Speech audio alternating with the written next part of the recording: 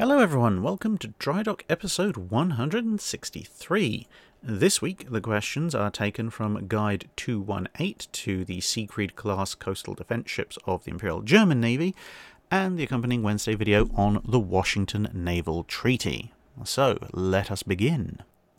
Leo de Salis asks, would the Tillman designs and other 20-inch armed ships actually have become a legitimate ship built and used had it not been for the Washington and London naval treaties? The Tillmans, no, they were just ridiculous. They were, what could we theoretically build as an absolute maximum? The US didn't have the infrastructure or indeed the technology to actually build them at the time. When I say the technology, I mean things like the sextuple 16-inch turrets, for example. No one, at that point the French were just about working on quads, let alone, 6-gun turrets. And, the sheer size and scale of the absolute biggest Tillmans were such that the US Navy would have had to pay an absolute fortune in infrastructure upgrades in order to get the things actually working. That would have ruled out the Tillmans being produced. And also, they're just hilariously impractical for the most part. As far as possibly the slightly saner earlier Tillman designs and some of the other 20-inch armed designs that came about, like Incomparable, those, if we're talking in a no treaty limit environment, potentially might have been built. As I've said before, I think 18-inch guns are probably the largest guns that you're going to see in common usage in fleets, even after a no-treaty building race. There'll be a few ships with 20-inch guns. 20-inch guns are marginally viable in the 20s and 30s and 40s, but they would require, unless you're doing something like the A150, the Super Yamatos with just 6 in 3 twins, they require such a tremendously huge ship with commensurately absolutely massive armour that would be stretching the production, not just production capability, but the production technology of the time, that I think if for any navy, even either US or Royal Navy, that wanted to have, more than a single squadron of battleships, they'd have to settle for 18-inch armed ships and commensurately armoured. So you might see a few prestige pieces like Incomparable built before everyone looks at them and goes, okay, well, we tried to one-up the 18-inch, but it's just not really industrially practicable at this point. Mancub WMA asks, what is your favourite warship that served in World War II that is not from the 5 Washington Treaty signatories or from Germany? And he goes on to mention that includes the Royal Canadian, Royal Australian Navies, etc. So we're excluding the British and Imperial Navies, the US Navy, the Japanese, French, Italians and Germans, i.e. all the major combatants, which leaves you with basically Russia and a bunch of small, medium-sized navies. Now, there are some very nice designs across those various navies, and I do find a number of them quite attractive. There's a few ships that are also quite good on an engineering level from what they achieve on a given displacement, but in terms of sort of what makes a good warship to me, i.e. well armed, well designed, able to go toe to toe with most of its peers, and has a really good life story, good action story, as much as circumstances of its existence will allow, because obviously, say, Royal Navy, late 19th century, not really going to see all that much action. I would have to go with the Polish destroyer Błyskawica, which I probably, again, horrendously mispronounced, but you hopefully know which one I'm talking about, because it ticks all those boxes. It's a really good, solid destroyer design for the period. It's heavily armed. It can go toe-to-toe with the best of everybody else's destroyers. It looks pretty good. I do have something of an affection for that kind of rounded superstructure that Polish destroyers have at the period. It looks slightly odd, but it kind of works for them. And it just has a really nice, really active war record, so it has a lot of story to it as well as, the technical specs. So I would say that is probably my overall favourite non-Washington and Germany warship of World War II. Dr. Gull 1888 asks, can you sum up the damage HMS Valiant received when her Drydock collapsed in 1943? I understand she was knocked out for the rest of the war, yet was still able to limp home. I genuinely don't know if there are any pictures of her in the collapsed Drydock. I know there's a couple of Admiralty documents that are reports on either reports on the damage itself or the inquiry that followed the collapse of the Drydock. So next time I'm at the National Archives, I'll probably request those and have a look through, see if anyone took any photos, and there probably will be drawings. But I certainly haven't seen any photos of Valiant in that Drydock in the collapsed state that it's in, at least to my knowledge. Maybe there are, who knows. Well, I'll certainly take a look in those documents. In the meantime, have a picture of Valiant in a Drydock as compensation. As far as the damage to Valiant, because it was the Drydock that broke its back and sank underneath it, it wasn't as bad as, say, Valiant coming off of its stocks or anything. So water rushed up, but Valiant was impacted by the uneven Drydock as it went down. Now, as far as exactly what damage was caused, the various resources I've been able to look up do vary slightly. Everyone agrees that the steering gear and the propulsion were damaged. Some accounts mention also that some of her stern hull plating was damaged. Some say that her entire steering was damaged. Some say that only one of the rudders was damaged. Some say that 3 screws were jammed, 1 was fixable and 2 weren't, which were the 2 that would later be cut off. Others just say that it was 2 screws that were jammed and had to be removed later on.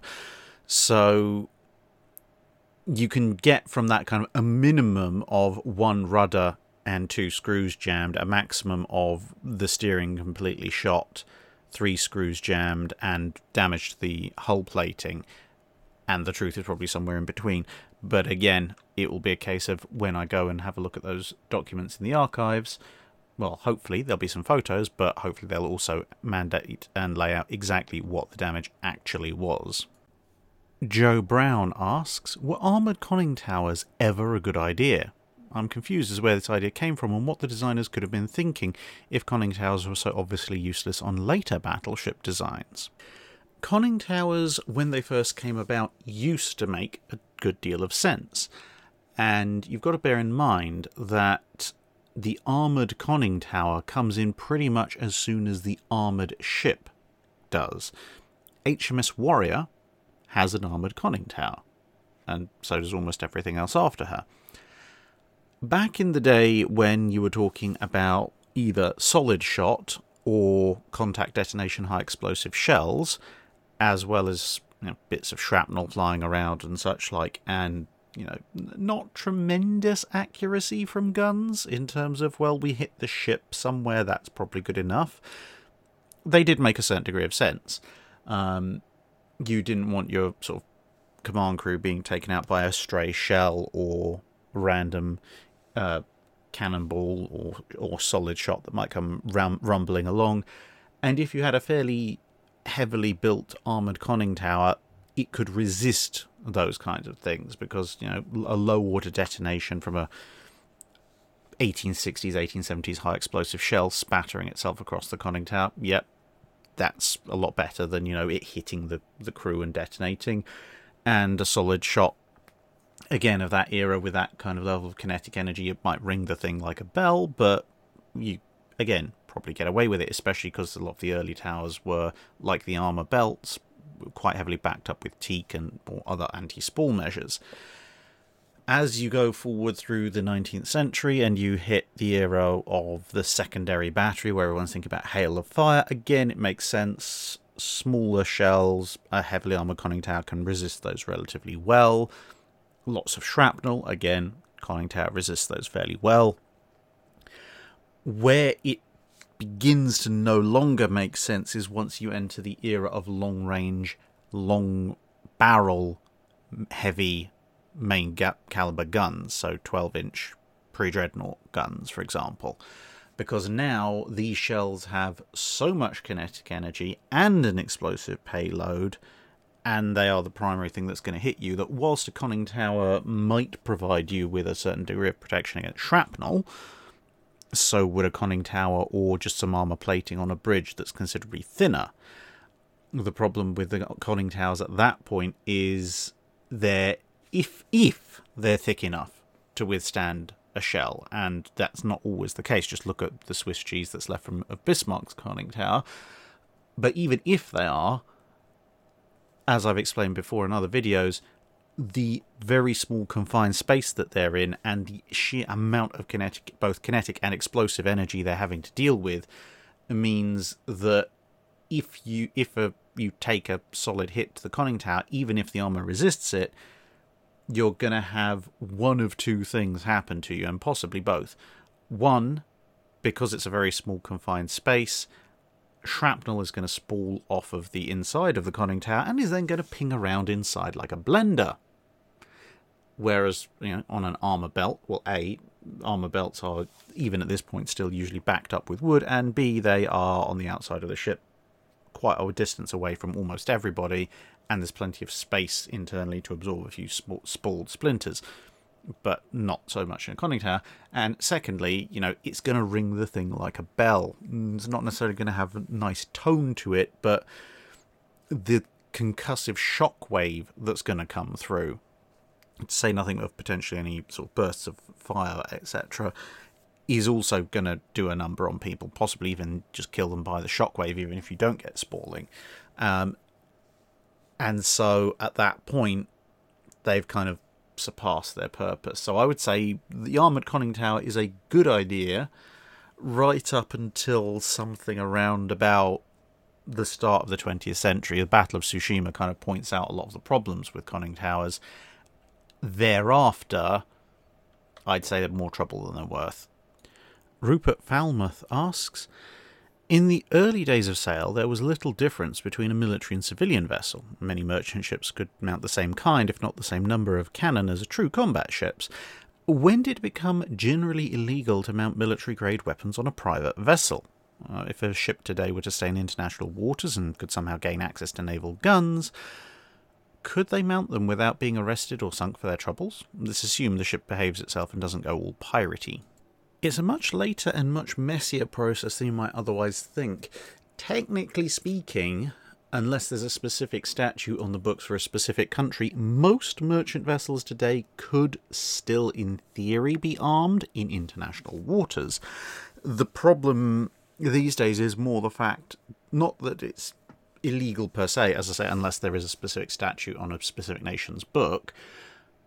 It's more the fact that most countries these days will refuse entry to a vessel that is armed or carries significant numbers of armed personnel unless it's, an officially flagged naval vessel. Which, if you're a merchant ship trying to go from port to port and the port's saying, no, you can't come in because you have guns aboard, or missiles these days, I suppose, that is a little bit of a problem. But, in theory, if you could find a home port and a port to trade with, and neither of which had any problem with you arming your merchant vessel, and that was the only trade route you were going to do, technically speaking, you could still arm your merchant ship today. Aside from specific national regulations, if you happen to want to carry a specific flag. What tended to happen when it came to armed merchant ships is that up to round about the conclusion of the Napoleonic Wars, almost everybody armed their merchant ships, and often quite heavily. But as the so-called Pax Britannica set in and the Royal Navy was hoovering up pirates left, right and centre, the number of guns started to decrease because the chances of running into pirates started to decrease. And then eventually you got, by the middle of the 19th century, you got a lot of merchant ships that just weren't carrying guns at all. They might be fitted to be able to carry them if they owners knew that they were going to send them to particularly dangerous waters. But generally they wouldn't be. And then by the time you got round to the 20th century, it was just kind of taken as read that ships weren't typically armed. The thing was, at that point, you had the issue that there were certain rules of war now coming in and treaties saying, well, if a ship is armed this way, you can do this to it. If it's not armed, you have to stop and search it, and so on and so forth. And so there was an incentive to keep ships unarmed. But they did consider rearming merchant vessels in the late 1900s and early 1910s as a matter of course, and it turned out most people didn't particularly mind, even though it was a little bit unusual. Then obviously you get World War I breaking out, you have armed merchant ships left, right and centre, and Q ships and armed merchant cruisers and that kind of thing. And then it kind of all goes away again, because one of the things you've got to bear in mind is obviously if you're going to have an armed vessel, that armed vessel has to carry the guns, which have weight. They have to carry the explosive, which have weight and hopefully safety procedures, take up volume. You have to have the crew to man them and trained to use them, so that involves time and expense. All of this involves time, expense, and potentially lost cargo space.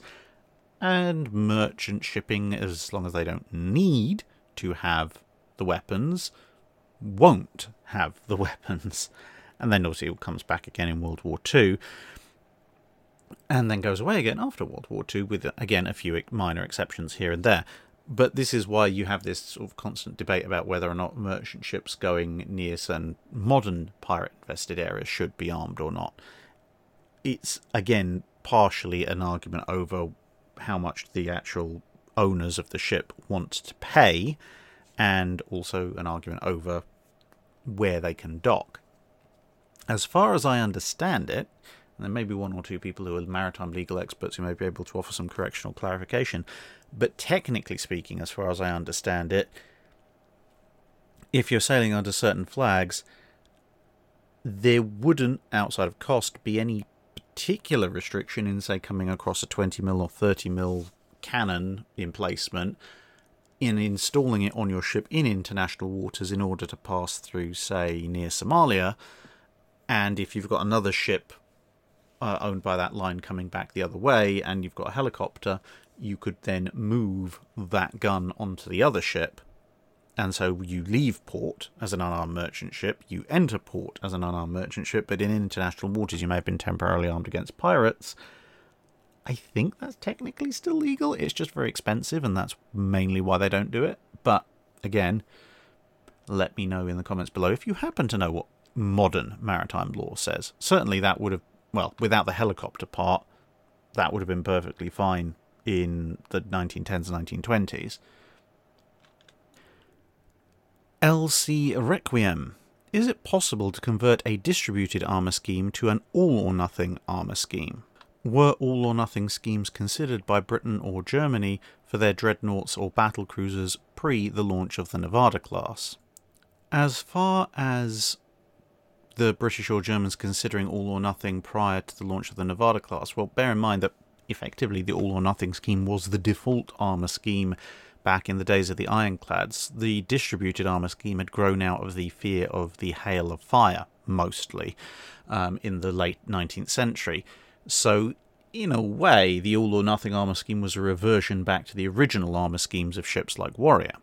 But, in terms of early dreadnoughts and battle cruisers in the British and German navies, I'm not aware of any major design studies that said we need to look into this.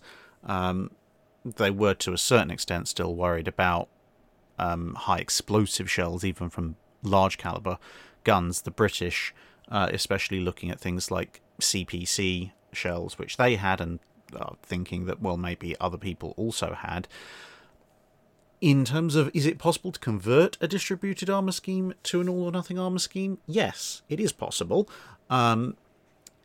But which part of the armour scheme you're redistributing is kind of the driving factor as to how complex a thing you're looking at.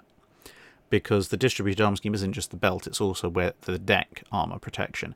Now, the deck armour protection is much, much harder to do because the armour decks are obviously fairly low down in the ship. They're under several other actual full decks.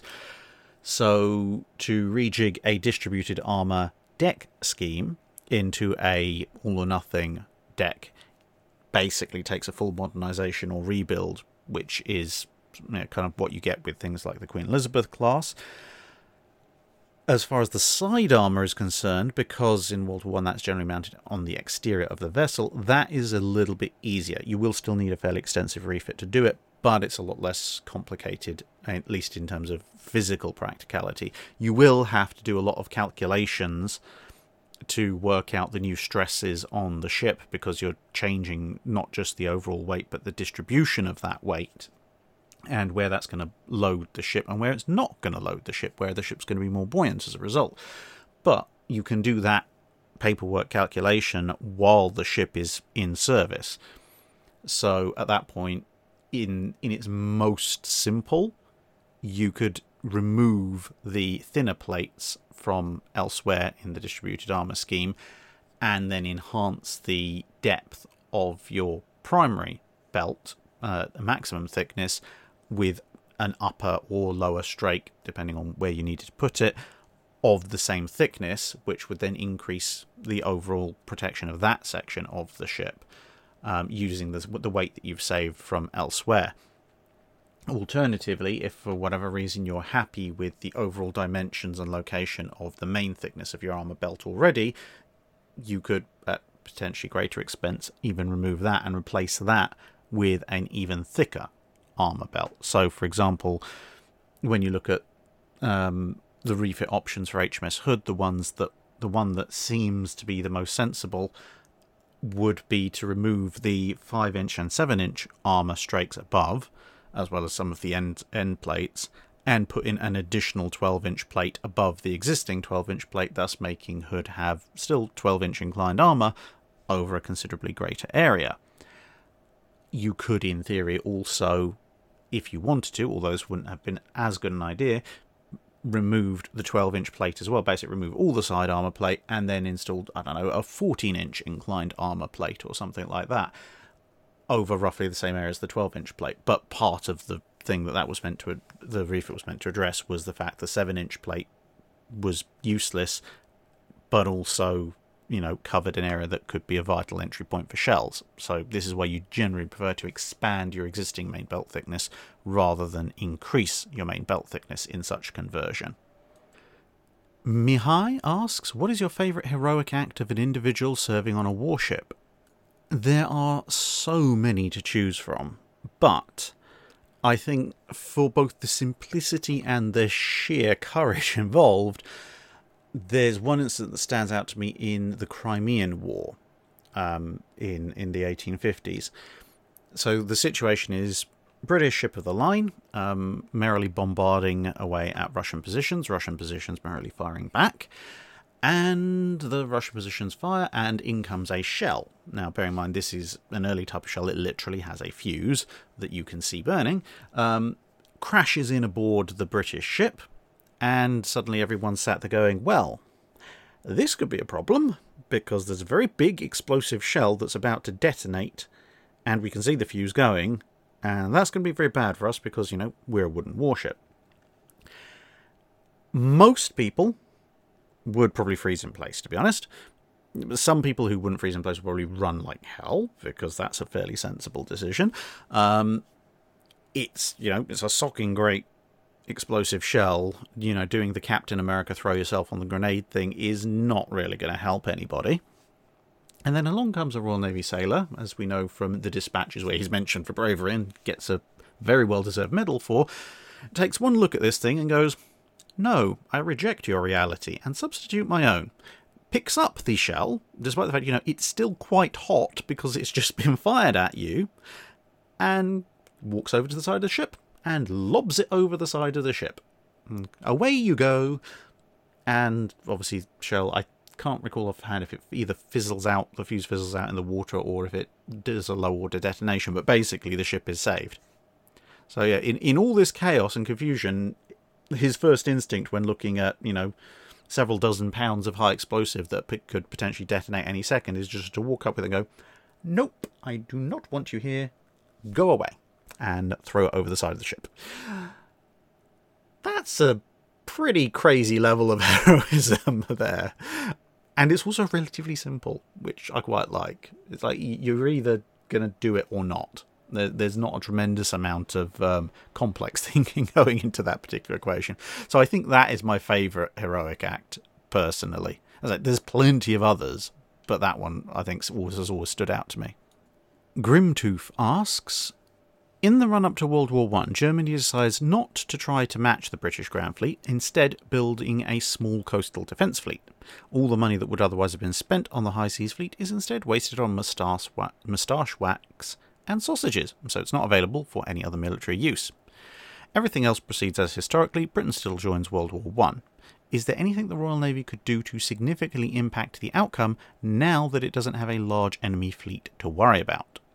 Yes, in theory. I mean, mines and submarines are probably still going to make a close approach to the German coast considerably not fun for the Royal Navy. However, they can devote a lot more ships to the blockade, so the blockade itself will be considerably tighter, which means Germany's going to run out of resources sooner. Without submarines, and therefore without long-range submarines, and therefore without the need for convoys and convoy escorts, you've also got a lot more destroyers and other older ships available. You've also got significant chunks of the Grand Fleet available, so potentially elements of the Grand Fleet might go to back up the Italians and the French in trying to deal with the Austro-Hungarian Navy. The Dardanelles, the Gallipoli operations, are probably going to see considerably more Royal Navy presence. So instead of sending in a bunch of pre-dreadnoughts, to be honest, they probably still will send a bunch of pre-dreadnoughts, but they'll be backed up by a bunch of full-scale dreadnoughts with much more destructive firepower, as well as, mine-sweeping efforts, etc., etc. The sheer weight of fire probably suppressing the Ottoman defences. And, I mean, taking out the Ottomans from World War I, quite a significant achievement. Strangling the German economy a bit harder and faster, again, achievement. Probably dedicating more firepower to operating off of the coast of Europe on the Dover Patrol, shelling German positions. It's not really going to turn the Western Front too much, but it might help a little bit, so that's probably an achievement there. Freer flow of goods into Britain means, fewer shortages, a little bit better organisation, so that's an achievement there. More of the German colonies probably get wrapped up a lot faster. Some of the stuff, obviously, in the land campaigns, again, the Navy can't affect too much, but with the German colonies overall falling quicker, that means more troops, again, freed up for operations in other areas, such as in Europe. So, yeah, overall, the ancillary theatres of the war probably get wrapped up pretty darn quickly within a year or two, and there will be a lot heavier pressure on the Germans, which means that overall, resource-wise and etc., the war might be over by 1917, optimistically. QA Library asks, why did nations not just totally cheat or just walk away from the Washington Naval Treaty? Who was going to say you're cheating and enforce the rules? Part of it was basically the powers that could properly afford to cheat or walk away, i.e. Britain and America, were the ones who wanted the treaty, so they had a good incentive to stick to it.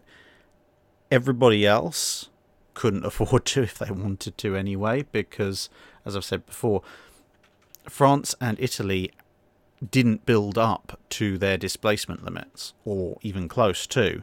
In fact, both of their navies actually regressed away from their displacement limits for a while during the economic difficulties of the 20s and then the Great Depression. The Japanese had the industry, but had nowhere near the finances. So they weren't going to be doing anything anytime soon, even though they didn't like it, and they did eventually decide they were going to cheat on the treaty once their economy had recovered a little bit. They still weren't going to walk away from it immediately until they thought they had a position of strength. Now, when it comes to cheating the treaty, that is an entirely different thing. Everybody, in almost immediately, in most cases, cheated on the treaty in some way, shape or form. So, and later on as well. So, I mean, the Italians, for example, cheated by just lying about the displacement of some of their ships. The reason the Goriza is here is because she was one of the ways, she was the thing that clued everyone into the fact that Italy was cheating. Because she got damaged, she had to go into a British dry dock, and while she was in the dry dock, the British naval architects took a look at her underwater lines, did a few calculations, and went, there is no way that hull displaces 10,000 tons. It's a lot heavier than that. So that was them, and the Japanese, as we know, they were restricted. They'd come up with up to the limit of what their heavy cruisers were, so they built the Megamis with the specific intention and design of swapping them out from 666 to 88 to make heavy cruisers. They also lied about displacement eventually, when it turned out you couldn't build to the displacement with hilariously heavy weapons loadouts and really light superstructures. The Americans pretty much cheated to a certain degree from the get-go. When you look at the true displacement of the Lexingtons and the fudge factors and the twisting of meanings that they did to get those in, the British cheated in a couple of ways. The British did a very kind of elegant cheat in as much as they explicitly made sure that things like feed water weren't included, and then immediately went and put something that was technically could be counted as feed water in as part of the torpedo defense system on the Nelsons. And as I said before, the counties, whilst they had varying stages of refit depending on what they could do, and also at the time some of the earlier armour refits for the counties were done when the British were still trying to follow the treaty system. But more generally speaking, when you look at the counties, they have this box protection, and then for the magazines, and then you look in between and you go, well, there's a awfully suspiciously nice neat gap there. And if you look at almost any photograph of a county class in the interwar period, they are riding suspiciously high. You look at a Pensacola or a New Orleans or a Duquesne or even the Zaras or the Trentos, etc., or even, to be honest, even the Towns, the Arethusas, the Leanders, pretty much any other cruiser that's built in the interwar period, look at interwar photos of them. Sometimes they're riding high, sometimes they're riding at the waterline, sometimes they're riding a little below the waterline, depending on how they're loaded out, whereas the vast majority of photos of the counties in the interwar period, they are riding significantly high, which indicates, at least to me, that somebody was designing those ships to be able to be loaded down considerably more than they actually were. And then suspiciously, when you look at early wartime photos of some of the refitted counties where they now have a continuous main belt from magazine covering the machinery to the other magazine, now they're riding suspiciously around about where you'd expect them to ride at wartime load and the waterline. Obviously, some of them do start riding a little bit deeper when lots of extra gubbins get added on, and London's refit, which is much more comprehensive than just bolting in armour plate, doesn't go quite to plan, but it's more than a little suspicious, shall we say. So, people came up with inventive ways of either cheating or building in cheats to their ships for use later on. But in terms of enforcing the rules, basically, the main enforcement of the rules was that the small powers couldn't afford to break the rules and kick off the building race again. The larger powers didn't particularly want to immediately break the rules. And the implicit enforcement was, if anyone is caught breaking the rules, well, then that voids certain elements of the treaty, which then means that everybody else that you're trying to compete against can do the same thing. And unless you're Britain or America, that means the people that you're competing against will outbuild you. So what's the point? The new IKB 4472 asks, what under the treaties counted as disarming, decommissioning, rendering no longer warlike a ship? So this is contained in Section 2, Part 3, Section B of the Washington Naval Treaty, which is the rules for scrapping vessels of war, is Part 2 as a whole. So Part 2, Section 3, Part B reads as follows: A vessel shall be considered incapable of further warlike service when there shall have been removed and landed, or else destroyed in the ship, 1. All guns and essential portions of guns, fire control tops and revolving parts of all barbettes and turrets. 2. All machinery for working hydraulic or electric mountings. 3. All fire control instruments and rangefinders. 4. All ammunition, explosives and mines. 5. All torpedoes, warheads and torpedo tubes. 6. All wireless telegraphy installations. 7. The conning tower and all side armour, or alternatively all main propelling machinery. And 8. All landing and flying off platforms or other aviation accessories. Now, with the London Treaty, the rules for training ships were slightly different. You could take a ship down to train ship without quite all of that. But you can see that initial part where they have to be removed and landed or else destroyed. This is how the Japanese managed to get one of the Congos as a training vessel whilst also being able to put it back into warlike service pretty soon, because the guns and their mountings and their moving parts were all taken off. Fire control instruments removed, ammunition obviously removed. The wireless telegraphy stuff they could argue to have back in because it was as a training vessel, and the conning tower and the side armour, again, that could be removed again as a training vessel. There are a few exceptions to that. Landing and flying off platform, same thing. And so they could disarm a Congo and basically use it as a gigantic private yacht for a bit. But what they should have put into the treaty was removed and disposed of, rather than just removed and landed, because the Japanese just made a not even particularly slightly creative interpretation of that and just stuck it all in a warehouse ready to put back on again at some point in the future, which of course they did. Zach Scheid asks, excluding technology levels, as far as just number of combat hulls is concerned, who do you think would win an arms race of number of capable ships being built between the US Navy at its peak, probably late World War II era, and the Royal Navy at its peak, probably the build up to the World War I era? So I think it depends on how you're counting warlike hulls. If you're looking purely at numbers of hulls built, i.e. how many ships that are armed with guns can a nation kick out, the US at its peak, late World War II ship production, is going to walk away with it, because they invented a whole load of brand new, relatively, when I say small capacity, I don't mean by numbers but by size of vessel, shipyards just to build things like escort carriers and destroyers and such like, in addition to all the other stuff that they were building. So yeah, the US Navy in late World War II can just churn out hulls like it's going out of fashion.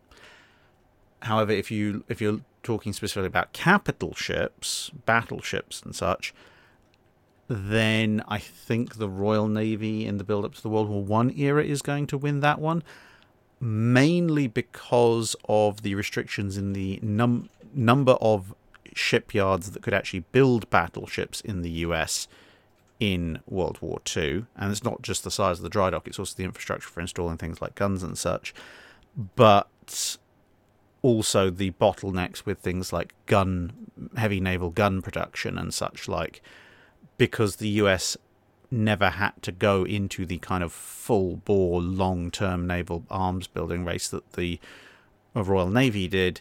And also, bear in mind, British shipyards at that point were also building for foreign navies. In terms of the greatest number of battleships building at any one point, the US had 8, as far as I can tell, building at one point simultaneously, which was the South Dakotas and some of the first 4 Iowas were all on the stocks at the same time. And that's near enough, as I can tell, the peak of US capital shipbuilding. Whereas during the run-up to World War I, at any given time over about a 4 to 5 year period, the British were averaging having about a dozen capital ships on the stocks at any given time. And that includes, obviously, foreign orders. But the thing you've got to bear in mind there is that was, even with that naval arms race, you had shipyards either going out of business or downsizing because their yards, capable of building capital ships, weren't getting any orders. So there was a lot more spare capacity there, and it was a similar story with the gun manufacturers. Now, granted, obviously in the States, in late World War II, you had aircraft carriers being built as well, but the rather specialist infrastructure for some of the machinery and gun and armour installs that you have to do for battleships is slightly different, and, as we know from the Alaskas being delayed, things were somewhat maxed out in some regards. So in terms of pure shipyard space, maybe mid to late World War II America might have slightly more long shipyards capable of taking the hulls, but in terms of the bottleneck of manufacturing things like the guns and other big long lead items that are very niche to battleships, I think build up to World War I, Britain has the advantage there in terms of just pure how many numbers can we crank out. Well, without obviously, because of the question, we're not looking at the specific combat power of each unit. Jonathan Smith asks, in the C.S. Forester novel The Ship, there's a scene where it describes preparing food during a short break from action stations, and how normal stoves couldn't be used as their oil fuel had been drained below for combat, but a superheated steam jet was available to heat a cauldron of soup. This got me wondering, for various navies in World War II, what kind of kitchen stove heat source did they use? Electric, natural gas, fuel oil, etc.? And what did the kitchens have to do to make the area safe for action stations? So for the most part, the stoves and other such things in ships' galleys in World War II would be either oil-powered or coal-powered, partly depending on the age of the ship, partly depending on how refitted they'd been, partly depending on what was most readily available, obviously varying on nation. There were even a few that were wood-fired rather than coal-fired. In general, for warships, overall, but especially World War II, gas power would never be used, partly because it would be practically the only place on the ship that would then have compressed explosive gas on board in any significant quantity, and that's probably not a good thing to have aboard a ship. It's going to be quite dangerous, whereas inert coal is relatively safe. Oil, okay, it's not the safest, but as mentioned in the novel, it can be drained and put elsewhere. There's lots of different oil-based products aboard a ship already, everything from fuel for the ship's boats all the way up to, fuel for the ship itself, and everything in between. So that element they didn't worry quite so much about. And of course, in some areas, depending on if the ship has a lot of power generation or if there's a special circumstance, you might use electricity instead. For example, submarines. You can't really have a ongoing coal or oil-powered galley in a submarine because you're going to use up all the oxygen internally very quickly. So they would have electric-powered appliances, and some of the more modern ships equipped would also have electric-powered appliances because that eliminated the need to store additional fuel for the stoves generally, albeit obviously a slight increase in fuel usage in the engines because you're drawing the power from somewhere. And it also meant that there wasn't, at least for oil-powered stuff, there wasn't the prospect of accidentally having petroleum-based products around the ship's galley if the ship was in action and took damage, which was something you always wanted to try and avoid. Although, amusingly enough, the prevalence of gas-powered stoves and other heating elements ashore meant that every so often some genius who'd just been recruited into the Navy would be assigned galley duty and try to light an oil-powered oven the way that you'd light a gas oven, and that usually ended rather comically and with a large explosion. Bill Luster asks, in your opinion, which major warships became significantly more or less visually attractive over their careers, i.e. adding Queen Anne, Pagoda or South Dakota-style superstructures to World War I battleships seemed to work aesthetically and functionally, but there must have been some sail-to-steam Frankenstein's monsters out there. Now, I do like the Queen Anne's mentions, and I really like what was done with some of the US capital ships in their refits in World War II as well. I am not a fan of cage masts, so anything that involves replacing the cage mast with not cage masts, in my book, is a good thing. Personally, I'm not quite as sold on the pagoda masts. I understand why they were put in. There are reasons for it. But some of them do look a little bit silly to the point of absurdity to me. So I wouldn't necessarily say a pagoda is an aesthetic improvement when it comes to things, even if it was a functional improvement. But yes, there were also some rather abominable sail-to-steam conversions. Take, for example, here, HMS Royal Sovereign. It would originally have been a first-rate ship of the line. They look pretty nice. And then, as you would have heard in the first 10 years of Royal Navy Ironclads video, it was cut down and converted into the Royal Navy's first turret ship. Okay, technologically, fine. It's probably more useful in the battle line, but it's ugly as sin. It's a iron tub with no particular sense of aesthetic or lines. The funnel is in such a weird position, and the whole shape is so odd you're not entirely sure whether it's coming or going in any given picture that doesn't have, a trail of smoke to indicate where it should be.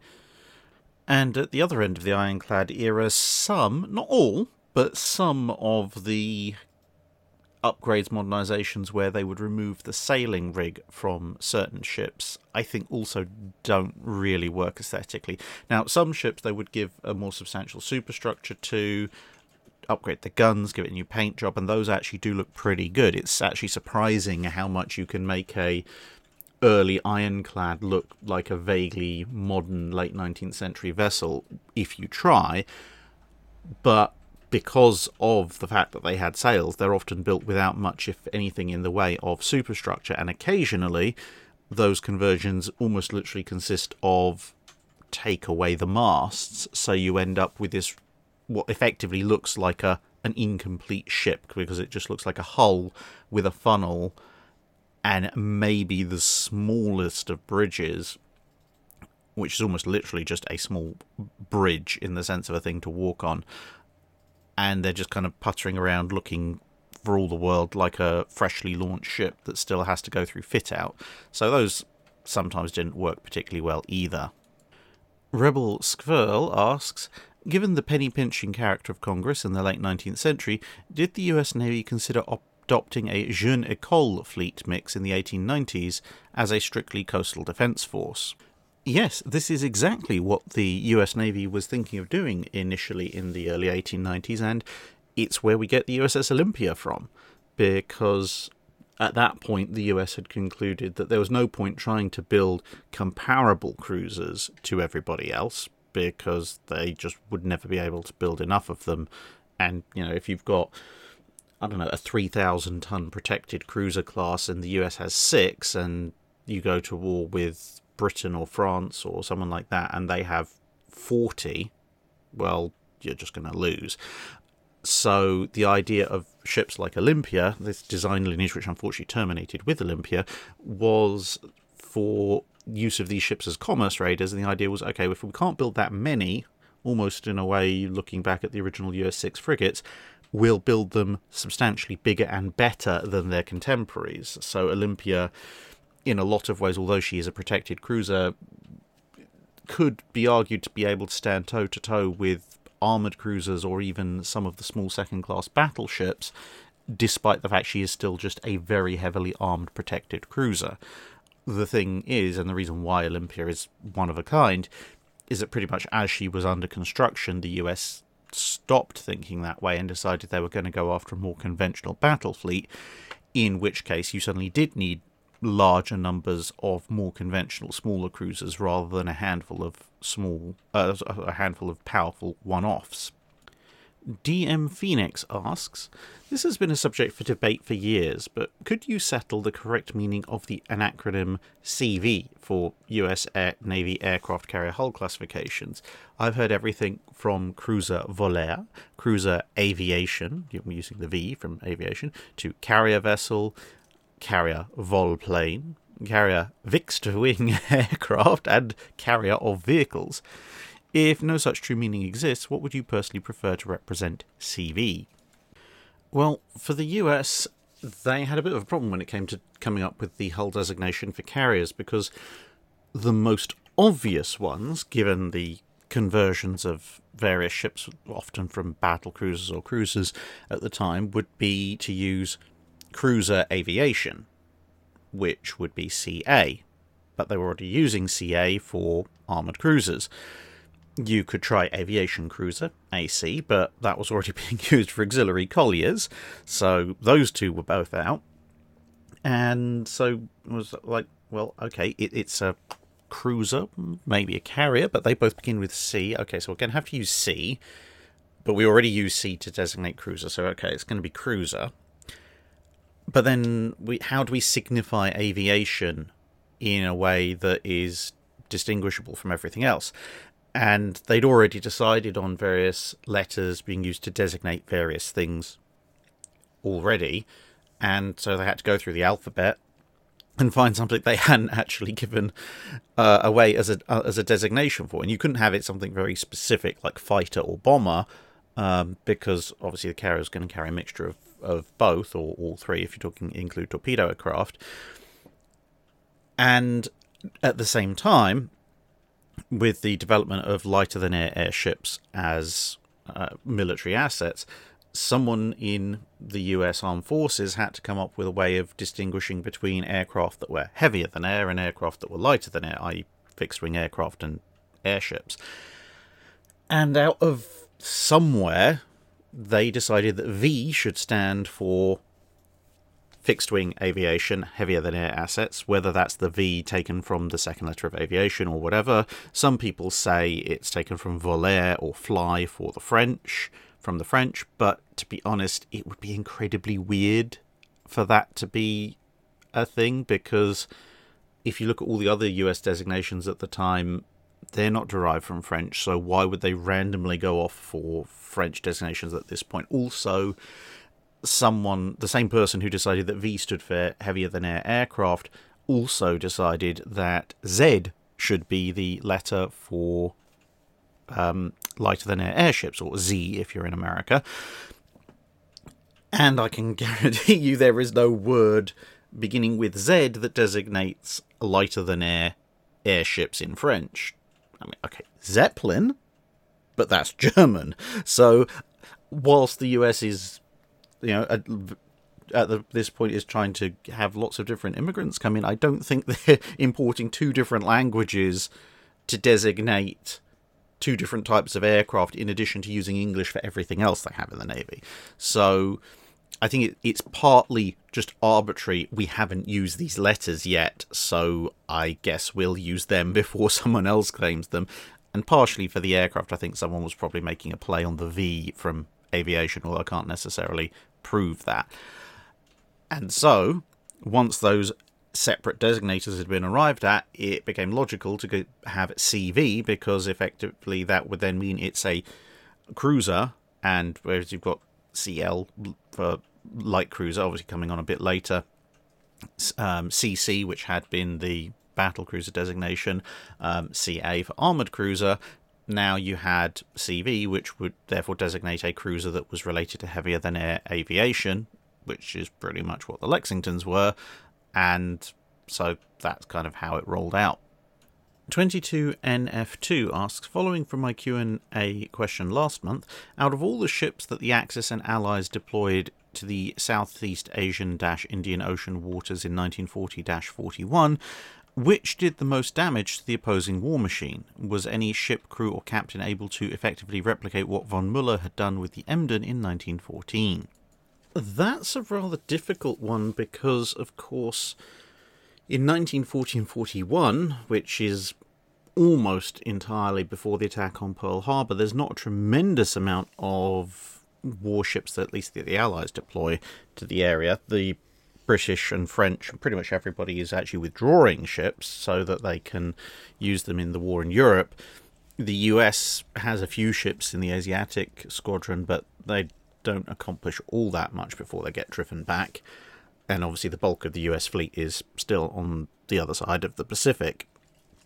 So, in terms of most successful Allied vessel that was deployed to the Southeast Asian Indian Ocean waters in 4041, you probably something like 016. It's a Dutch submarine, and it I mean, it didn't last that long, but during the time that it was active, it did actually manage to pick off either sinking or badly damaging quite a large number of Japanese troop transports, which, those are pretty nice targets and do a lot of damage to an enemy's war effort. So I'd say 016 for the 40-41 time period is probably up there. Obviously, there may be one or two ships that were deployed there that subsequently fell back, and obviously because they didn't get sunk fairly soon like poor old 016 did, might have gone on to have fairly effective careers later in the war, but they weren't doing all that much in 40-41, and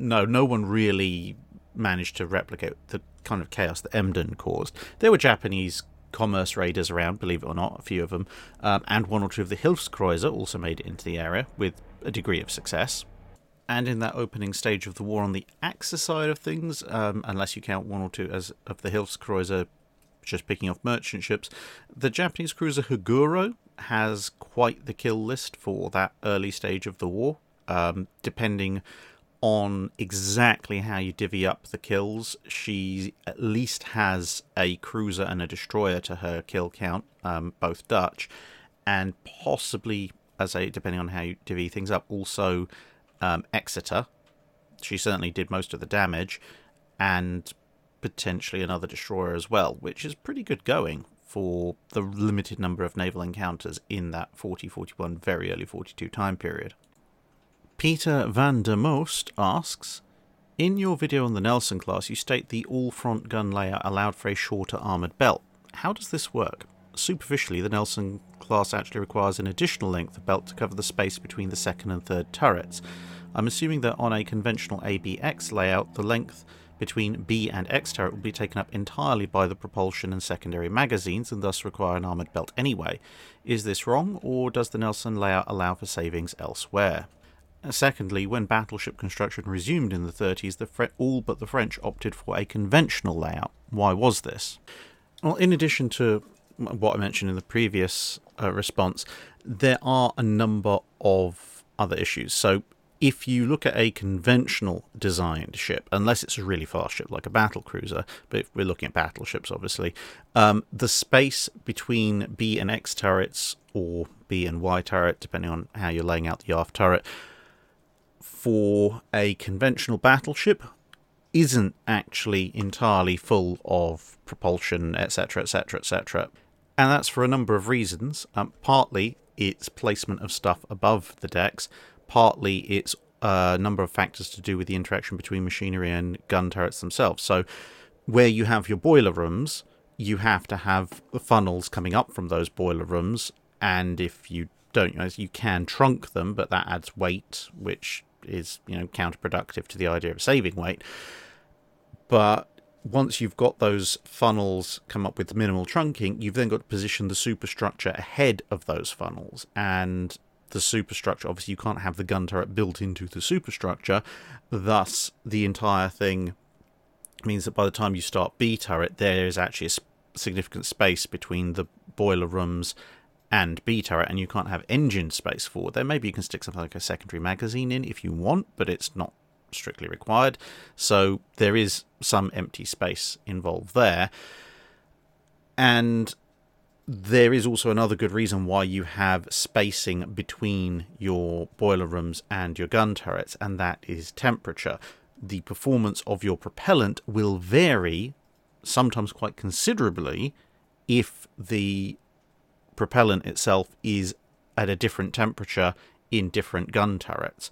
The US, for example, on the Wyoming class, experienced this problem because they had amidships gun turrets, and the insulation that was wrapped around the magazine specifically to try and prevent this proved to be inadequate, and so they had huge dispersion problems with salvos, not because the guns themselves were inaccurate or anything, but simply because the propellant that was being sent up to the middle gun turrets was a higher temperature than the propellant that was going to the fore and aft gun turrets, and so that changed the amount of energy that those particular shells in the amidships turrets were receiving, and so they went to a different location than all the others. And yes, you could insulate, yes, you could even refrigerate, but all of that is additional weight, additional volume taken up, and it may not work, or it could get broken. So for a lot of navies, the solution was simply space them out, have a gap between the barbette and magazines and the boiler rooms, so that the boiler room temperature doesn't affect your propellant. Now, if you do this with a conventional layout, fore and aft, you have to have two spaces. You have to have a space forward to A and B turrets, and you have to have a space aft to X or Y, or X and Y turrets. And so that's two sets of spaces, and they've got to be armoured as well, because, of course, you're not necessarily going to be fighting 90-degree perpendicular all the time, so you can't have, as I said before, a gap in the armour, because then an angled shot, if let's say you're approaching an enemy at 45 degrees, if that gap isn't armoured, then a shot can come through and hit your magazines or hit your boiler room or machinery without having to pass through any protective plate. So the whole length, therefore, needs to be armoured.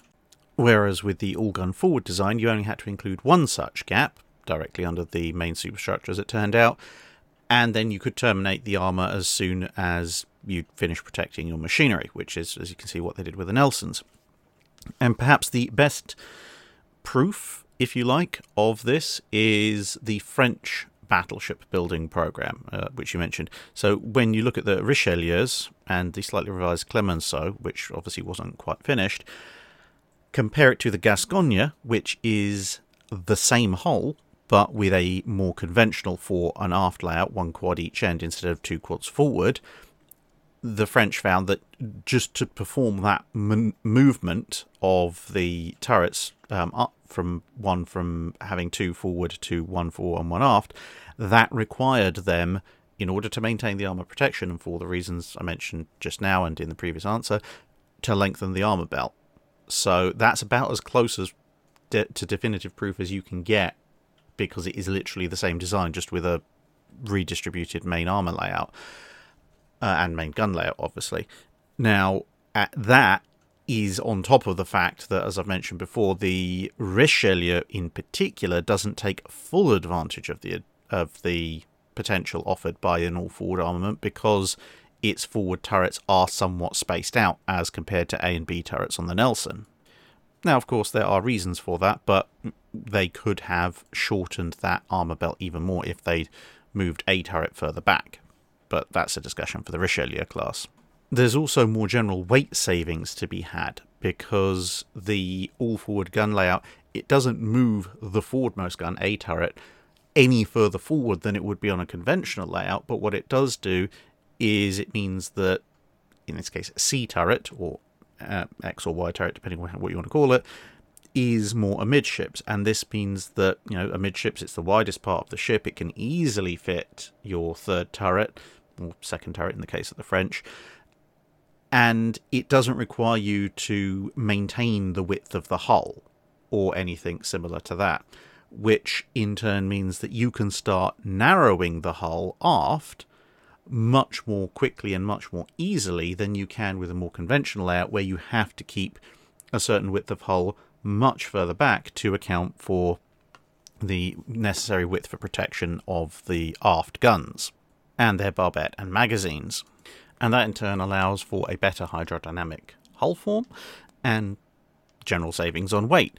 This is one of the reasons why, even before the Washington Treaty compelled them to look at some really interesting weight savings for the Nelsons, the British were already looking at a form of not quite all ahead, but not having aft turrets on things like the G3s and the N3s because of the weight savings and the improved hydrodynamics of the hull. And it's one of the reasons why the Nelsons were able to maintain the speed that they could despite having only two screws and a relatively limited power plant.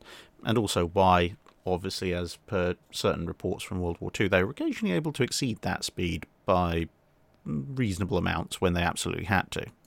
As for why people didn't maintain this all-forward gun layout in the 1930s, with the exception of the French, well, they almost did. I mean, the Japanese had a very serious look at all-forward armament ships before deciding, stuff the treaties, we're going with the Yamatos. And that really only leaves, in terms of vague attempts at treaty compliance, the Americans and the Italians. Now, for the Americans, they were actually, again, also very seriously looking at an all-forward gun version of the North Carolinas, back when they're looking at Quad 14s. That actually survived surprisingly long in the design process and was only dropped towards the end. And then, of course, you have the Italians with the Littorios, and although the Littorios did end up being hilariously overweight, they kind of tried, at least initially, to stick to the 35,000-ton limit. But again, they went with a more conventional layout. But for the Italians, it was partly because they had all sorts of weird and wonderful schemes for weight saving and better defences and everything, so they thought they had a new thing going. And for the Americans, and pretty much the only other remaining attempt at treaty compliance, it was partly a case that they wanted the aft firing arc to be open. The one restriction of this kind of layout that you see with the Nelson is that the third turret does have somewhat limited firing arcs, and obviously no aft coverage. It's not a massive issue, but it is one that matters differently to different navies. But also they thought that with the advent of newer, more compact machinery and other new technologies, the slight trade-offs that you had to make for all-forward armament were no longer worth it, because the benefits that you were getting could be enjoyed by a more conventional layout anyway, using this new advanced technology. As for whether or not it would have worked, well, or whether it did work, look at comparisons between the conventionally armed, conventionally laid out ships that tried to follow the treaty, like the North Carolina and the South Dakota, versus something like Richelieu, which I say is not a 100% efficient implementation of the all-forward gun design, but is an all-forward gun design for the treaty era. Or even compare the speed, power, and armour and armament capabilities of the all-forward gun North Carolina variant versus the conventional layout North Carolina variant. And that brings us to the end of the Drydock for this week. Thank you very much for listening. No particular channel admin at the moment, but a couple of things to note. One, Tankfest. So I will be there at Tankfest on Saturday and Sunday. The arena slot that I've booked is in the afternoon, but so that's where I'll be in the afternoon, I guess, unless I decide to go elsewhere. But I'll be there all day, so that's Saturday the 18th and Sunday the 19th of September down at Bovington Tank Museum. I currently don't have tickets for the 17th or the 20th, that's the Friday or the Monday. I will be in the area, apart from anything I've paid for the Airbnb, so I'm going to be there anyway. Friday, I will probably be in Weymouth, enjoying a rather nice excursion into my favourite bookshop. So if you do happen to be in the area for Tankfest and you happen to like naval history, I would strongly recommend that if you have some free time on the Friday between 10 a.m. and 4 p.m, you visit the Books Afloat shop in Weymouth. It is, so far as I've been able to determine, by far the best second-hand naval bookshop I've ever come across, and the owner is also really nice. The only thing is, for various reasons, he doesn't take cards, so make sure you bring cash or similar methods of transaction. I believe he does still take checks as well, if you can remember what those are.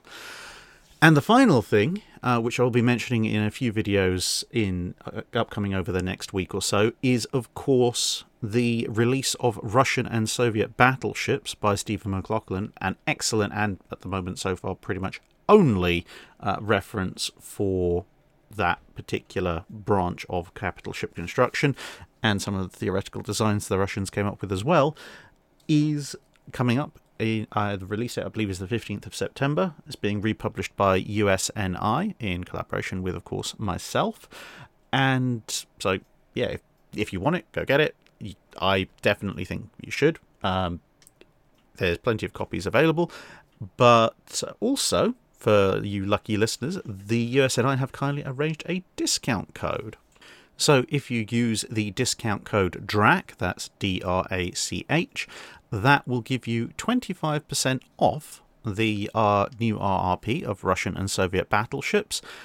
Of course, if you do choose to become a member of the USNI, then you can get 40% off everything. So that's good as well. But if you, for whatever reason, don't want to become a member just yet, then the code DRAC will obviously save you 25% off of the RRP, and that will apply to any future books that I help to republish with the USNI as well, so keep an eye out for those. So other than that, for the minute, thank you very much for listening, thank you very much for watching, and I'll see you again in another video.